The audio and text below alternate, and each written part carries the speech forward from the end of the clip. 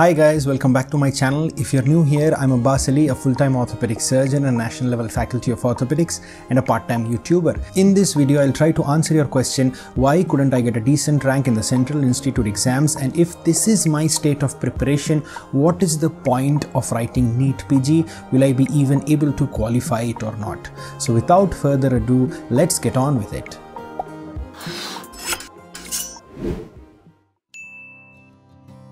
So every time the results of the Central Institute exams come out, my inbox starts to swell up with questions which are almost the same over and over again. The questions are basically asking me, sir, I got a poor rank in the Central Institute exam, I got a very bad rank in AIIMS or PGI or JIPMER, and I've worked so hard, I've prepared so hard, and if this is the state of my preparation which I thought was at the peak and my performance is so poor, will I be able to qualify in the NEETPG exam? Is it even worth writing it or not?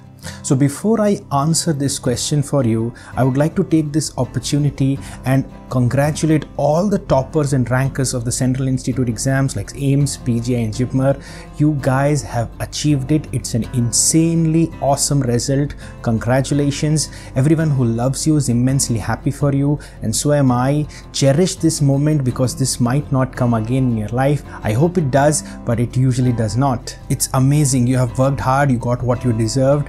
All the best, really well done. And again, from the bottom of my heart, congratulations. Now you can leave. Seriously. All the rankers, please leave. I mean, yes, you can leave. You can shut this video off and go. This video is not for you. I mean, yes, all the best, good luck. Ja sakte ho. You can go. Be gone. Now for all my people, let's try to answer that dreaded question, why couldn't I get a decent rank even though I worked so hard for it? So let's try to look at your question. What is your question? You're asking me, sir, why couldn't I get a decent rank in AIIMS, PGA or JIPMER even though I worked so hard? I revised, I read these topics. My rank is not a good reflection of my preparation. What is the whole point? Am I even qualified to write the NEETPG exam? Will I qualify it or not? Should I just drop a year and prepare for next year? Should I just join a job or get married or blah blah blah blah blah blah? Ho gaya? Are you done? Can we talk now? Why didn't you do well in these exams? I will tell you why. You might not believe me yet, but hold on, watch this whole video, and at the end of this video, you write in the comment box and tell me what you feel. Whether you agree with me or not, just write it down in the comment and then we'll continue the conversation there. Okay? Deal? So the short answer of the question is, you didn't do well in AIIMS, PGA or JIPMER because you did not prepare well for them. Matlab, isme kya hai sir? That's the same lame answer everybody gives us. No. What I basically meant to say is that you were preparing for NEETPG 2019. And while you were preparing for NEETPG, you thought of writing AIIMS, PGI and JIPMER because these were the exams that were on the way to your NEETPG. See, you're preparing for NEETPG 2019, so you have more than a month's time left, and obviously your preparation and syllabus isn't complete yet. And that is why you couldn't do well in these exams. See, that is the most important thing you need to understand right now. See, if someone asks a frog to compete in an event where the assessment is made by its ability to fly, what do you think will happen to the frog? Obviously, he will miserably fail, even though he is probably the most competent or hardworking frog on the planet. Why do you think this will happen to it? It is because that frog does not have the necessary tools to be competing in that event. Preparing for central exams, although may require the same knowledge base for NEETPG, it requires a slightly different strategy and approach. It also requires a dedicated preparation for that particular exam, and these are the tools that I'm talking about. The tools for these exams. Like I said, the knowledge base may be the same, but the tools are different for these exams, and you yourself right now are still accumulating the knowledge base for NEETPG. You don't have the tools yet. How can you expect to do grand in these exams? You still need to cover the syllabus and revise a few more times.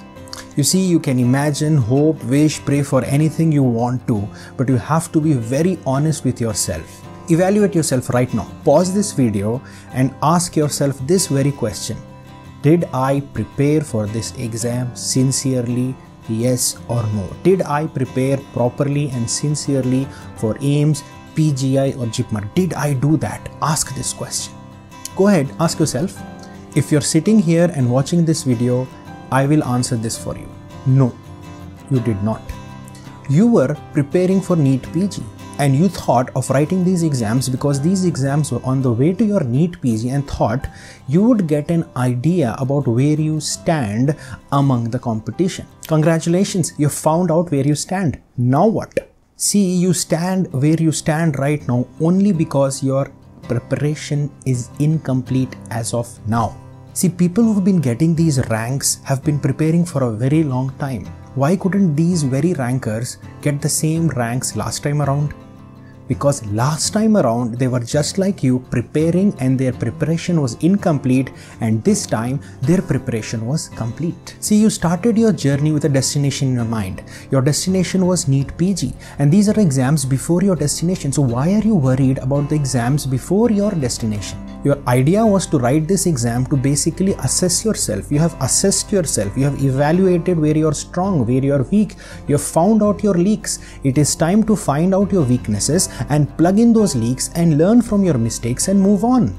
Only when you have completed your preparation, revised a few times, strengthened your weaknesses, plugged in those leaks, will you be able to achieve your dreams and goals with Central Institute exams. And that is when you will truly be ready for this competition, and just like the toppers this time around, your time will also come. See, I don't want you to lose track and feel hopeless just because you couldn't get through this exam.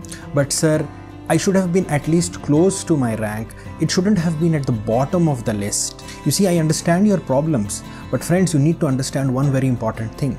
Getting a good rank is an all or none phenomenon, kinda. Let me explain. See, when you have completed your subject and preparation and you start revising, your revisions will make the subject refined and integrated, and every revision will improve your performance exponentially.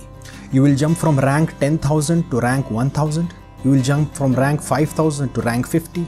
Till that time, you will not see any change. I know it's disappointing, but you won't notice much difference. If you still did not understand this, let me elaborate this a little. See, most of the times, unlike popular belief, there is not this gradual improvement that we assume would happen to us if we persistently keep on preparing. Your improvement basically comes in chunks and leaps. Imagine it like growth spurts. So let me give you an example. Say once you've finished your preparation and you do the first revision. When you do the first revision, your rank, say from 10,000 jumps to 9,000. And when you do the second revision, it jumps from 9,000 to say 5,000. The third from 5,000 to 2,000. And fourth from 2,000 to 500. And then eventually you will reach the top ranks. Are you following what I'm trying to tell you? Your improvement happens in chunks or spurts or leaps or bursts. It doesn't happen gradually. So sometimes what happens is you feel disappointed when you're right in the middle of an improvement.